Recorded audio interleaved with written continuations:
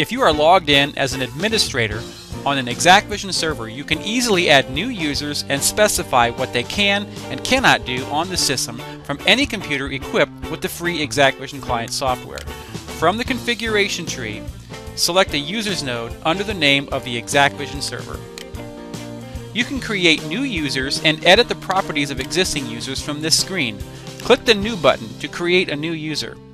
Type in a username and a password for the user. Confirm the password by entering it in again. Now, choose the user permission level from the user group box. There are 5 pre-configured user groups or levels, as well as the option to create your own. The first user is the full admin. The full admin user has access to live and recorded video. More importantly, he or she can add, delete, and modify users and has complete administrative access to the server. The full admin user can scroll through the list of all of the users with access to the system. They can easily be sorted by the username, group, and type by clicking on the headers in the columns. You can also search for users by typing all or part of the username in the search box. The power user can view live and recorded video and has access to all of the configuration features, but cannot add, delete, or edit users. The live-only user has permission to look at live video, while the search-only user can only view recorded video. The Live Plus Search user can access live and recorded video, but cannot configure the server. If you are using exacqVision Professional or Enterprise, you can create a user with custom restrictions by choosing the New User Group option. Select the features a user will have access to by checking or unchecking the available features.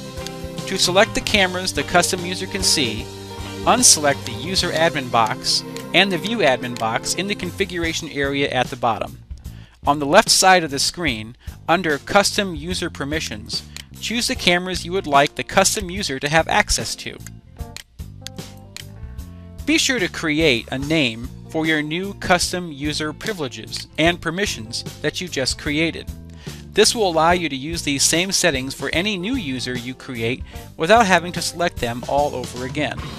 Finally, note that with a custom user, you can assign a PTZ priority. If 2 people are attempting to control the same PTZ camera, the user with the highest priority number, 1 through 10, will have the exclusive rights to the camera. PTZ priority in the 5 predefined users is already set and cannot be changed. Full admins have the highest ranking priority to control PTZ cameras. If a second user attempts to control the PTZ functions on the camera that is already being controlled by a user with the same priority, control remains with the first user. When you are finished, click the Apply button.